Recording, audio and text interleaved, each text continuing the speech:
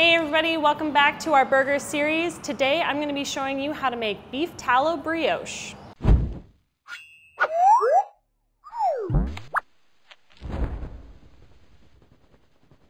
We all know that brioche is the best choice for a burger bun, so we're going to up the ante a little bit and replace all of the butter that's normally in a brioche with beef tallow and give it that really beefy flavor. And for those of you who aren't familiar with what beef tallow is, it's rendered beef fat. So you can render that from your brisket scraps, let's say, or you can actually just purchase it at your local grocery store. So let me show you how we get the brioche going. So today we're going to be baking on the Yoder Smokers YS640S pellet grill. I've got it set to 325 degrees. So that is going to be our ideal baking temperature for the brioche. So I'm going to be making the brioche dough in the Ankerstrom mixer today. You can obviously do this in your KitchenAid or any other kind of stand mixer you have. The theory is all there. The process is very similar. What we need to start with is very cold ingredients. So I'm going to go ahead and get some eggs and milk right into my bowl that's already chilled. Now the reason that we're working with cold ingredients is because brioche takes a long time to mix, about 20, 25, even 30 minutes. So if you start with cold ingredients, you won't run the risk of your dough getting too warm and activating the yeast too much. So I've got my milk and my eggs straight out of the cooler. So we're going to get it set up with the dough roller today. Get it right up on the edge, as well as the scraper attachment. So we'll just get these blended up while I get my other ingredients out of the cooler.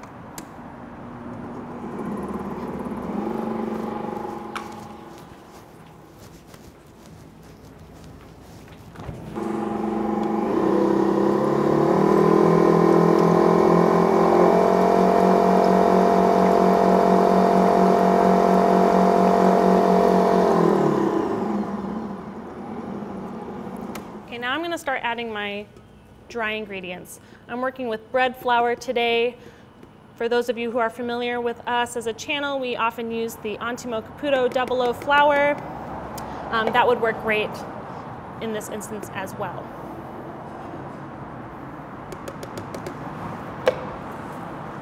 I'm also going to add my salt and my yeast. All right, so we're going to start on low speed until everything starts to become incorporated.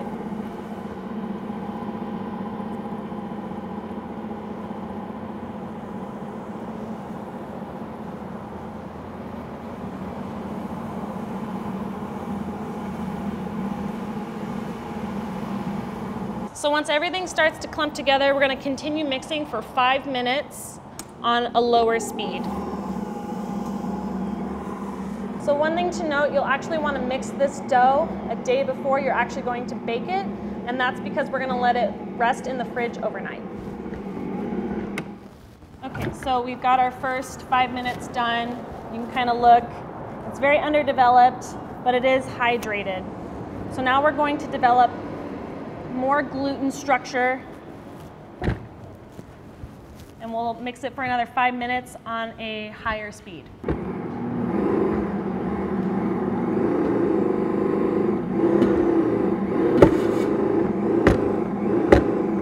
This is why we're working with cold ingredients, because that friction is going to raise the temperature of the dough.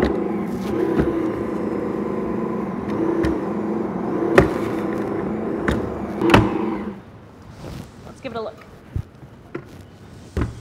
Okay, so we can see the dough is much smoother in appearance. It still doesn't have necessarily a really strong gluten structure.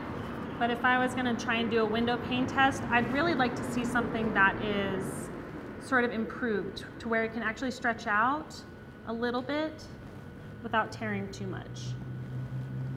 This could even probably go for another couple minutes. Okay.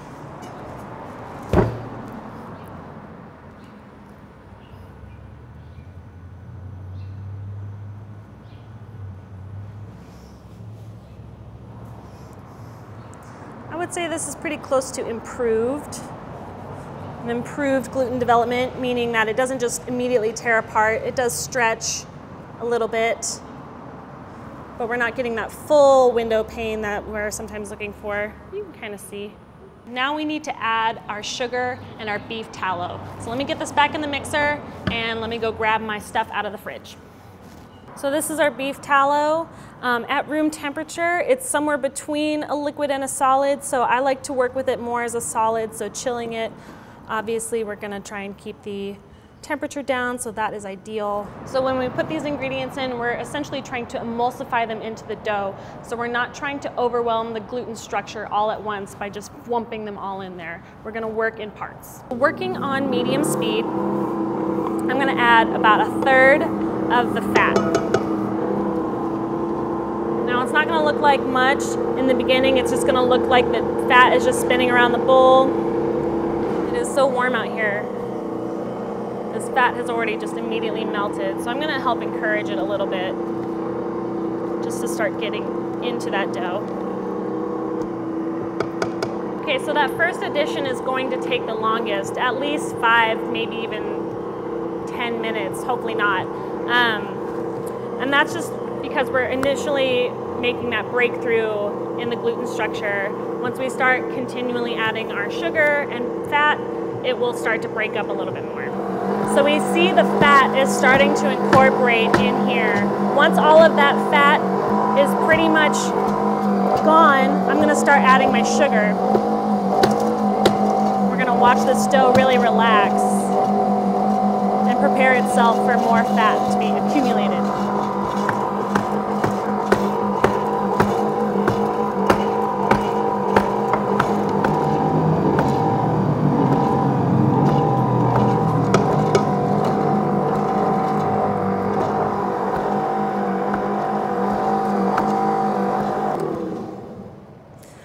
So I wanted to give you guys a look-see here. This is right before our final addition of fat. Now it's looking a little broken, not necessarily smooth in appearance. This is where you can start to really question yourself, but time will prove that this can emulsify.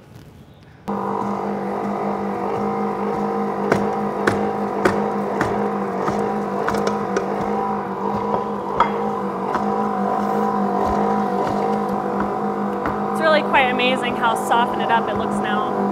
So we're getting a lot closer. It's clumping back up into one dough ball. So we just want to make sure it's totally smooth before we pull it out. All right, I think we're pretty much there. It's holding its shape very nicely.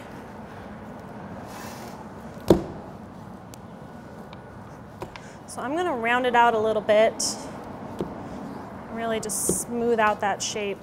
If I had to guess, this dough is probably close to 80 degrees right now, which is a little on the warm side. But that's just how it works when you're outside. I'm gonna go ahead and put it on a sheet pan. I'm gonna flatten it out a little bit, and we'll cover it with plastic and put it in the fridge overnight. All right, so overnight it will turn into something like this, which is actually very solid and much easier to work with. So now we're going to scale. As you may have already guessed, I've actually already scaled half of this dough so I could get it proofing and we could get on with things. But I just want to show you how I need to shape this for our buns. All right, so I'm going to do about 115 grams per roll.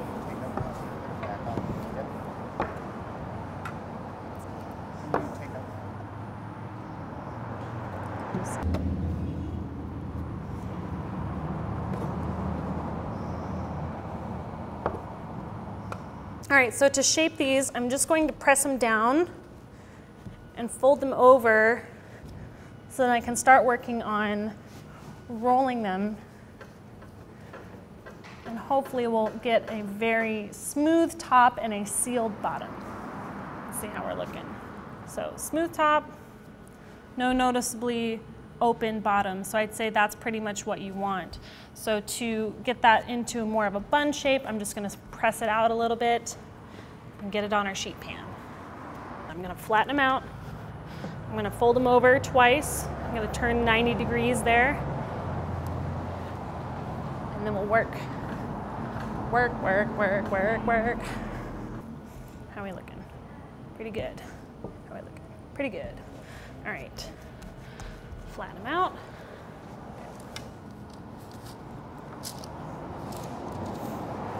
So now we're going to move on to the proofing aspect. I am actually going to use these as my little spacers. I've got my buns very well spaced, and they're going to grow at least twice in size. But I need to give them room, and I need to give them a house to live in. So I'm going to use plastic wrap, but these little spice knobbies are going to help keep the plastic wrap off the dough. So now we're going to allow these to proof at room temperature. You don't want the ambient room temperature to exceed 89 degrees because the fat will start melting out of the brioche, and then you won't get that amazing tender crumb that you're looking for in the end. So we're just going to let these go at their own pace. I'm not going to tell you a time frame because I think it takes at least a couple hours. If things are accelerating, that would be about the timeline, but otherwise I would give yourself about 4 hours. So it's been about 5+ hours now. Our brioche is looking bountiful and beautiful. Let's get it prepped for the smoker. Let's release them here from their proofing chamber.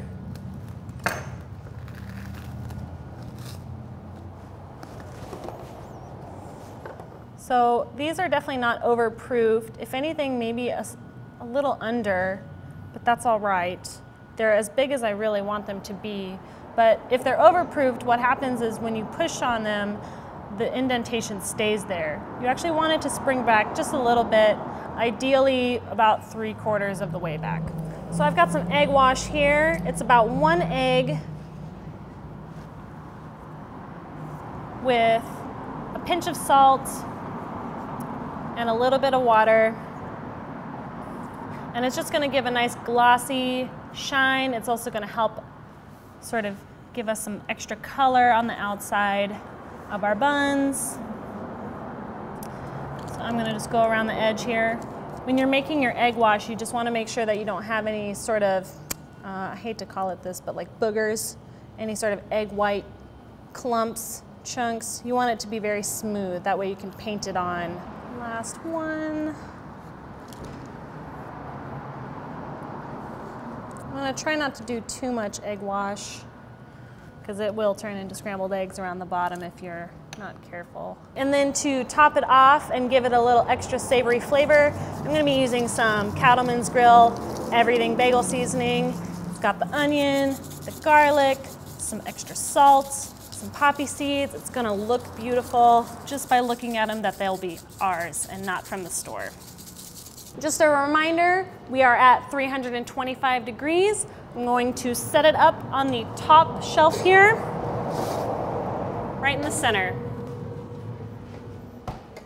All right, so we're gonna give those 15-20 minutes to start. We're gonna turn the pan and probably give it another 10 or 15 minutes. All right, so we're about halfway through. They're really starting to look big and bountiful, but they still need more color. All right, so now it's been about 35 minutes. Let's give them a look. Man, look at the way that those have risen. Got some beautiful color on there. Let's check the bottoms, make sure they're not overdone. Beautiful golden. Let's pull them.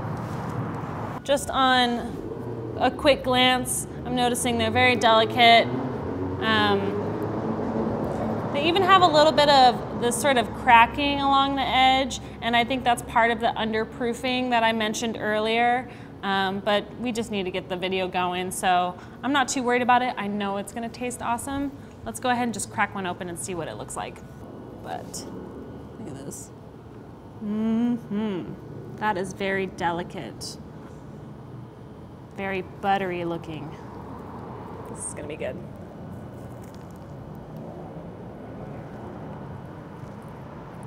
Oh man.